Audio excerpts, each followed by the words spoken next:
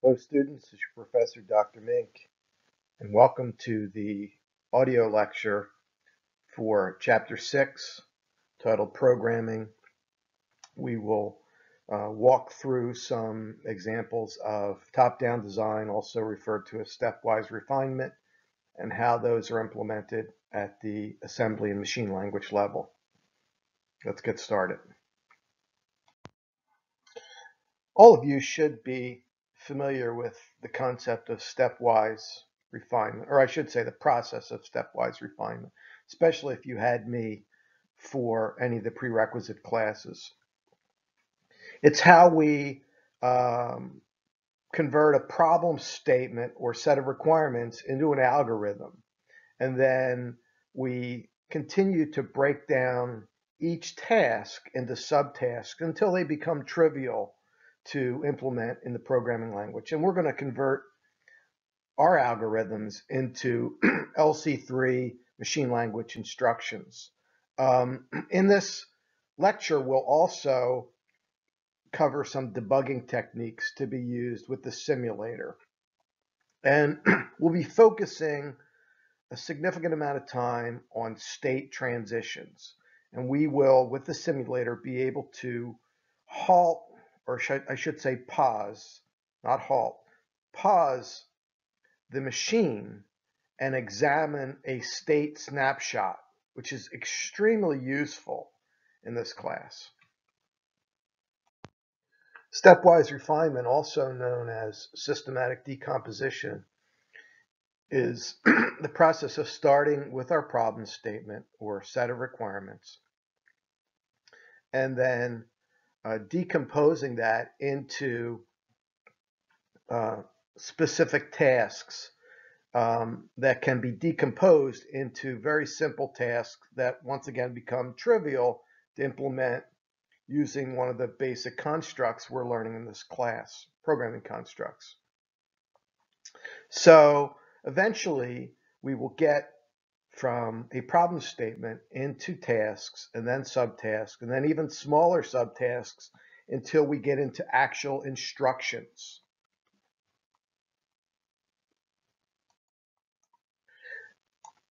One of the skills which are of paramount importance to programmers is the ability to interpret a problem statement written in English, for example, and then translating that into an algorithm and ultimately decomposing that into the subtasks, which then become easy to implement in a programming language.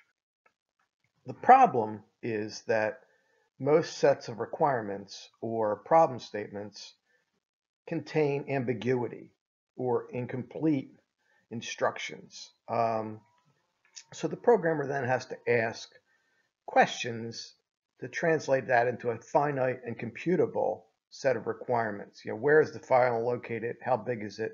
How do I know when I've reached the end? How should the final count be printed? Is it a decimal number? So it's a series of questions and answers that have to be well documented before the programming process can even start. We can decompose a task using one of the three basic programming constructs, and those are sequential, which is the standard linear flow of control.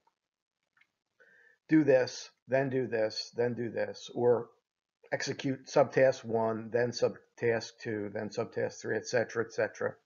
Or conditional, in which we test a condition, and if it's true, we implement subtask 1. If it's false, we implement subtask 2.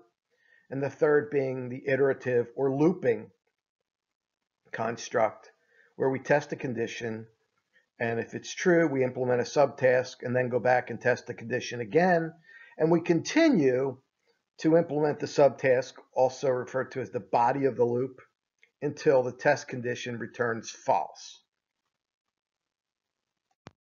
We'll continue using the example of counting the number of occurrences of a character in a specific file and breaking it down into subtasks and then implementing those subtasks with one of the three programming constructs. So we start with count and print the occurrences of a character in a file, and the first subtask is to get the character input from the keyboard and then examine the file and count the number of characters that match. We're going to break down that subtask into smaller subtasks using the iterative construct. And then ultimately, we would print the number to the screen.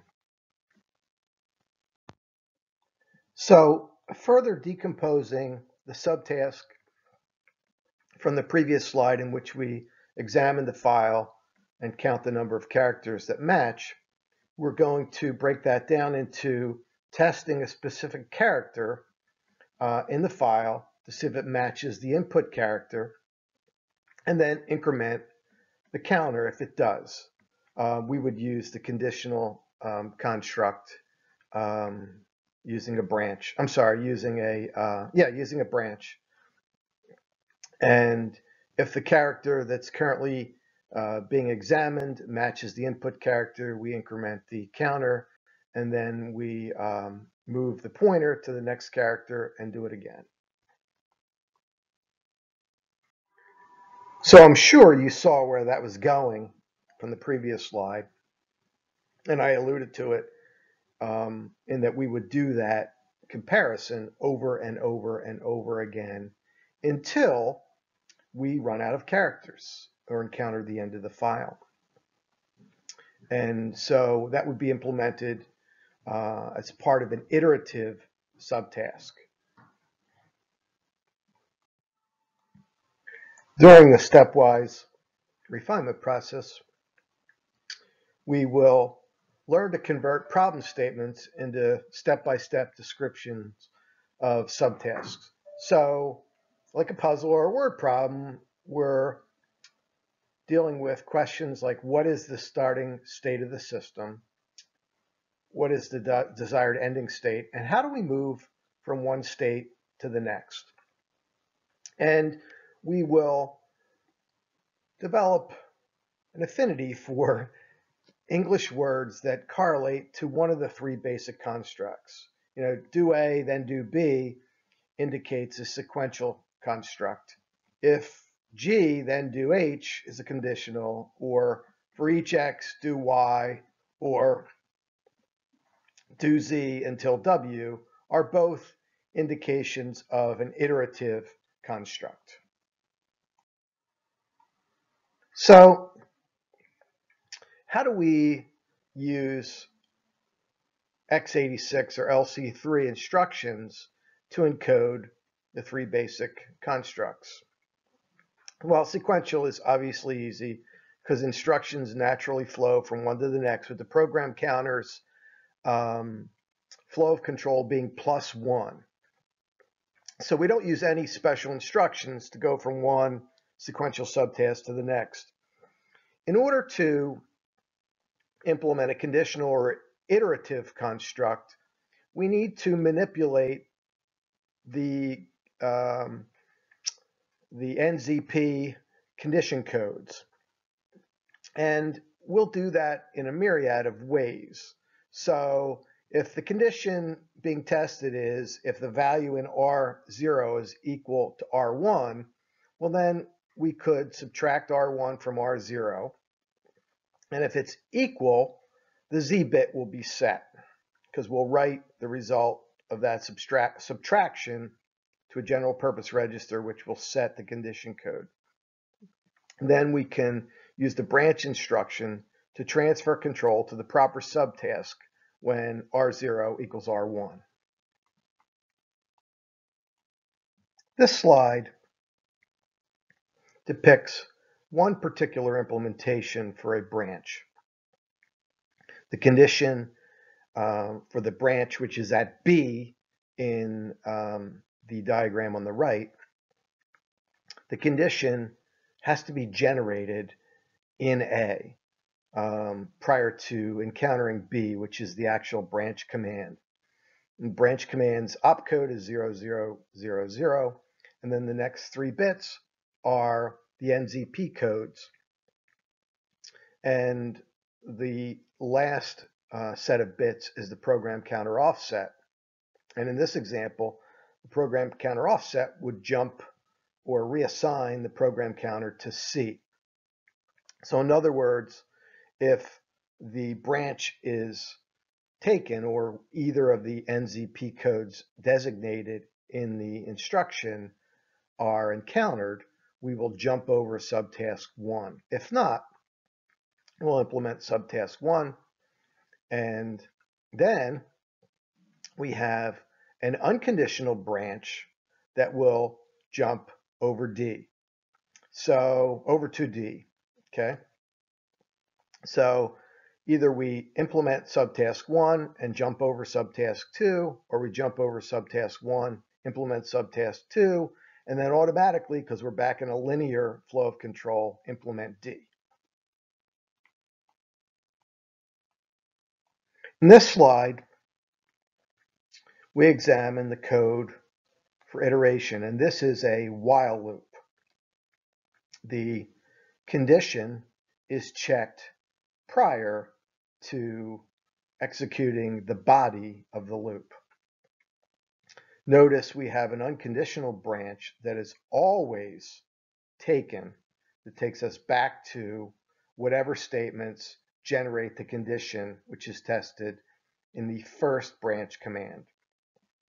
So this will continue to execute the subtask at B as long as the condition is true. So once again, go back to our example of counting characters. Okay, we start by initializing the machine. We put initial values in all locations that will be needed to carry out the task. We input a character. We set up a pointer to the first location of the file that will be scanned. We get the first character from the file. We zero the register that holds the count. Okay, then we scan the file location by location, incrementing the counter. If the character matches, we display the count on the monitor. Okay.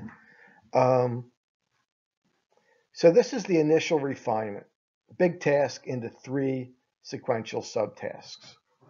And then we will refine B further, or decompose B further, using the constructs we've been discussing in this lecture. So to further decompose step B, which was to scan the file location by location, incrementing the counter if the character matches, we implement a branch. And so we test a specific character. If it matches, we increment the counter, and then we move the pointer and we get the next character. So we'll further decompose B.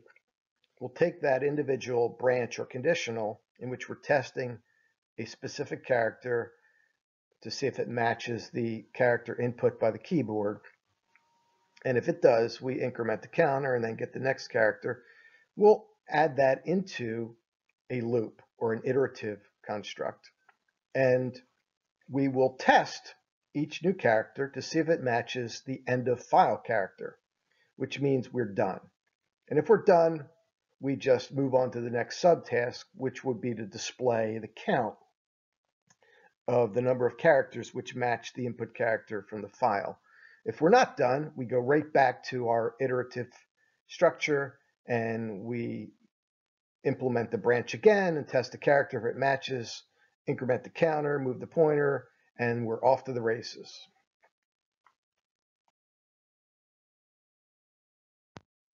Here we have our last. And as we move towards the end of the stepwise refinement process, the subtasks have become so trivial that they're easily implemented in the programming language. And we'll just simply use comments to separate them into modules to document our code. We're going to spend the rest of this class writing programs. And the rest of this lecture will cover some debugging techniques and some tools that are built into the LC3 simulator, which will allow you to more efficiently complete your programs, and we'll be able to trace various components of your program, values and registers, condition codes, using these debugging techniques. Let's take a closer look. So the debugging environment of the LC3 allows us to display values in memory and registers, deposit values in memory and registers, and execute instruction sequence of our program. And we'll be able to stop execution when desired. I prefer to use the word pause. We're going to put a lot of breakpoints into our programs. Okay. Obviously, the different programming languages that you've used so far, which are most likely C++ and Java. Some of you may have taken Python here at the college, but they have source code debugging tools. But for debugging at the machine level, okay, we have some monitoring tools and some simulators such as the LC3 that we're going to look at very closely. I just placed 2 videos in the module for this lecture in Canvas that demonstrate the use of a breakpoint. The first one sets a breakpoint based upon the condition code, and the second video sets a breakpoint based upon a program counter value. That program counter happens to be the first instruction in a subroutine. And we haven't gotten to subroutines yet, but you'll see it's fairly intuitive how that works. I'd like you to pause this presentation and go look at those or watch those 2 videos right now and then come back. It's really important that you understand how to do this, and I'm not going to spend a lot of time in this PowerPoint when I've got live videos with live programs. Okay, thanks. I'll see you back here in a little bit. Although I'm presenting this material here, this absolutely is review for everyone in this class based upon the prerequisites for this class. There are 3 types of errors that you'll encounter in writing your programs: obviously syntax, logic, and data errors. And I'm not going to read this slide to you, and this is something you already have been assessed in. So there you go: syntax, logic, and data errors.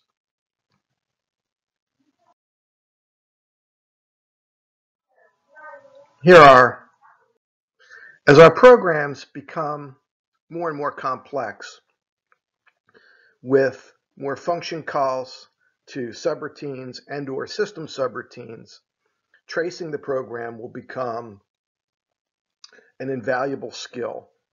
You're going to have to master each of these components of the debugging process.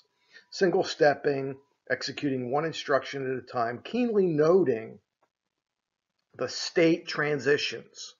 Okay, this is the smallest transition from one instruction to the next. It's tedious, but it'll be very helpful in seeing the transition changes from one state to the next. Breakpoints. Breakpoints are of critical importance, okay? They'll let you stop your program when you want to stop it. Now, you could go through single stepping and not put any breakpoints, but that will be very wasteful and inefficient. Okay, there's going to be components of your program that you know run, and you don't need to step through them and watch the state changes. Yet there's going to be other components of the program that maybe are demonstrating or exhibiting a potential logic or output error, and you're going to want to pinpoint those. So breakpoints let you quickly execute sequences to get to a higher level overview of the execution behavior, okay? And you can quickly execute sequences that you believe are correct. Kind of, I don't want to say skip over them, but not look at them step by step by step. Watch points tell the simulator to stop when a register or memory location changes or when it equals a specific value. So those are 3 very, very useful tools in the debugging process for machine language instruction or machine language programs. So once again, breakpoints were described in great detail in the video that I had you pause and watch a few slides back. So if you're here and you haven't watched that video, please go back and do it. You're not doing your job if you're here and you haven't watched those videos. Breakpoints define a condition which, when true, stop the simulator, pause the simulator from executing instructions. And you could set a breakpoint at a program counter value. You can set a breakpoint to watch a register. So for example, when R6 is equal to hex 0000, it will pause. You can set a breakpoint so that when a memory location holds a specific value, in the example given in this slide, it's hex 300F holding a hex 5. So there's a myriad of options called breakpoints and watch points in the breakpoint menu that you should be experimenting with now, so you have an easier time debugging your programs. Now let's examine, for the purpose of troubleshooting and debugging, we'll examine a program that multiplies two unsigned integers stored in register 4 and register 5. And the values the values used for this example will be 10, a decimal 10 stored in R4, and a decimal 3 stored in R5. So 10 times 3 will give you 30, but we accomplish multiplication by simply adding R4, the value in R4, R5 times. So 10 plus 10 plus 10. And we're going to use R2 as the accumulator. So we'll clear R2 and we'll add the value in R4 to R2, which will give us 10 the first time. And we'll decrement R5. And we'll continue to do this till R5 equals 0, or so we think. So after you do this, after you run this program, which is in the next slide, you'll see that R2 holds 40, not 30. So let's take a closer look. Now, what I would like you to do is take this program and enter it into the editor, assemble it into object code, and put it into the simulator, and then using simulate, set values in R4 to 10 and set the value in R5 to 3. And if you run the program, you'll see that we wind up with the result in R2 as 40. So there's a couple ways you could go about doing this. Given that we already know the value that should be in R2, given the test data, R4 equals 10 and R5 equals 30, you could set a breakpoint so the program will pause when R2 equals decimal 30. And I'd like you to pause this video right now and go and do that.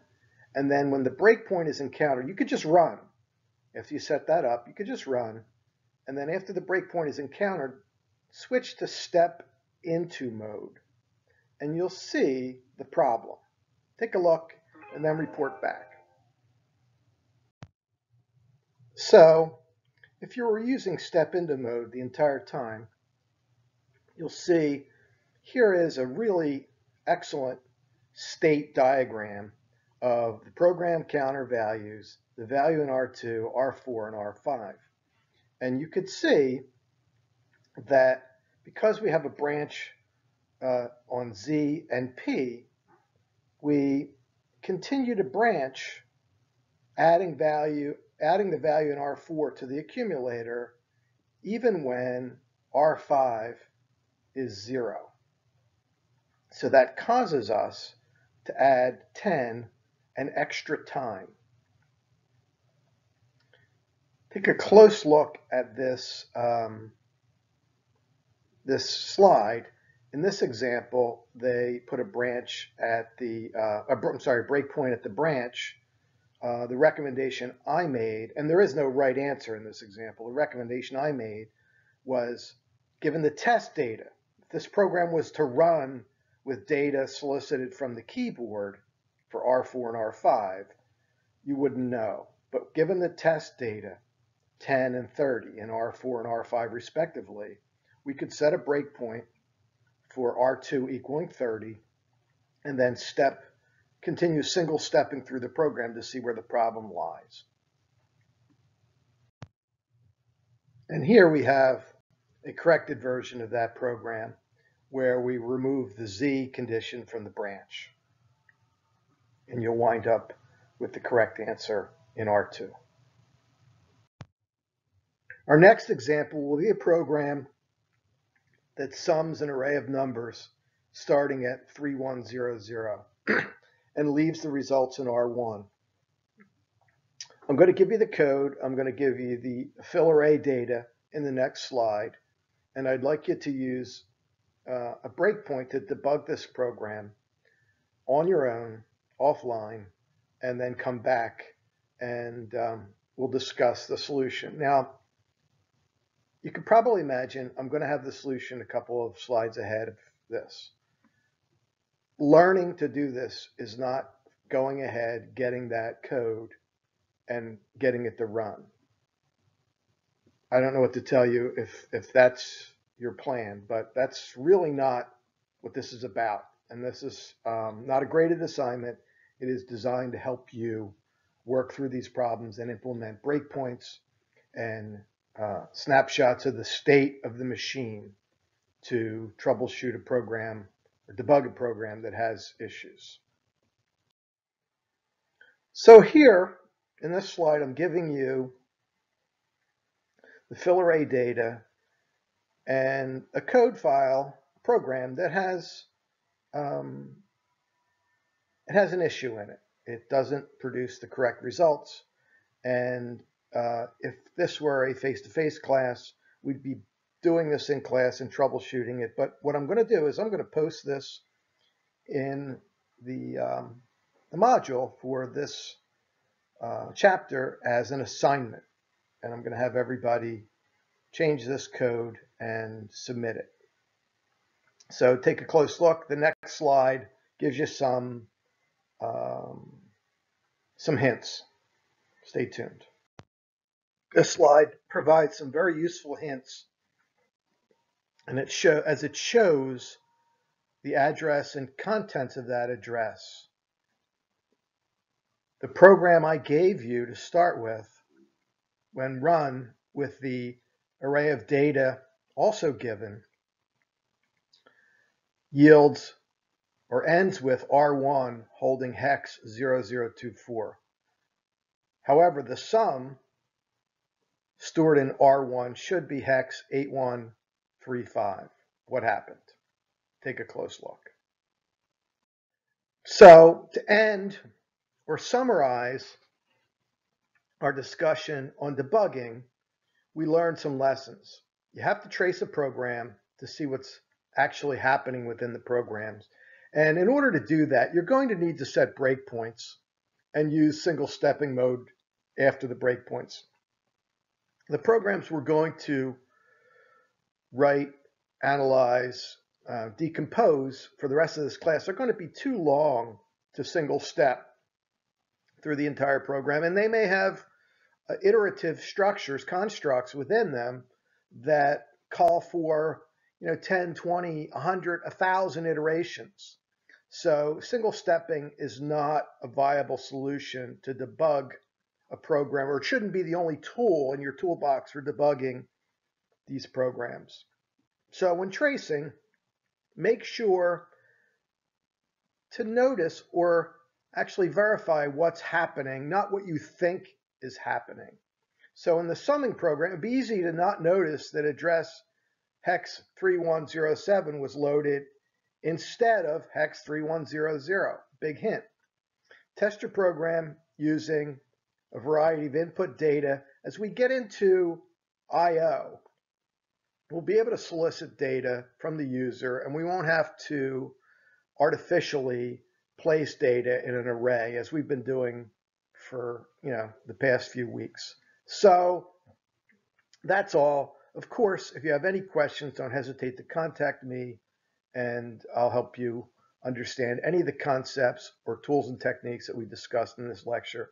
Thanks for watching. Have a great day.